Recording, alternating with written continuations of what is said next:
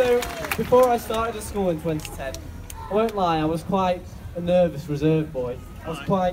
Didn't get involved in things, I had a small group of friends. I didn't have a lot of confidence in myself or my ability. But then I went to Sandbach School, and the opportunities I was given changed my life forever.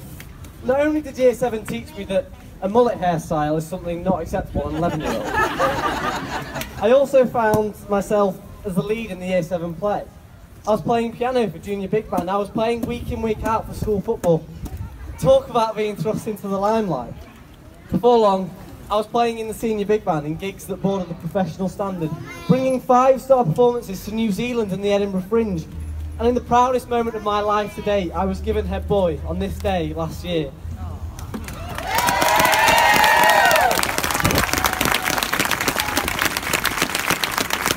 In 6 years, I've gone from a quiet, shy boy to the head of the student body at Sandbach School. And that transformation I owe entirely to the confidence that my education and these opportunities that came with it gave me.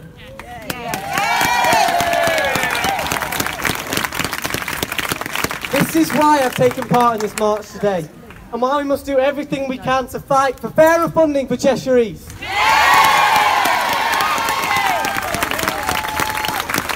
It's a sickening thought that every child in Cheshire East will be denied the chances that I had to develop my confidence in who they are and what they can bring to the world. The government may think that some of these things are expendable, but to me, they're what made me the person I am today. Yes, they may understand how to pass an English, Maths or Science exam, but ask yourselves, is this what we want our education system to be like? Do we want schools to give children adequate training? Or do we want schools to give children a rounded, unforgettable education?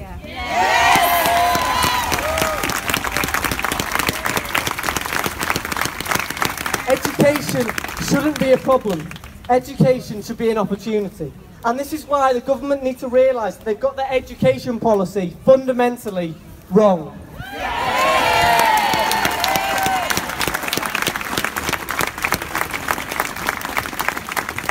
Children of Cheshire East should not be worth less. And as the representative of the student body at Sandbach School, I want to thank you all for coming out today and standing up against this injustice. Thank you.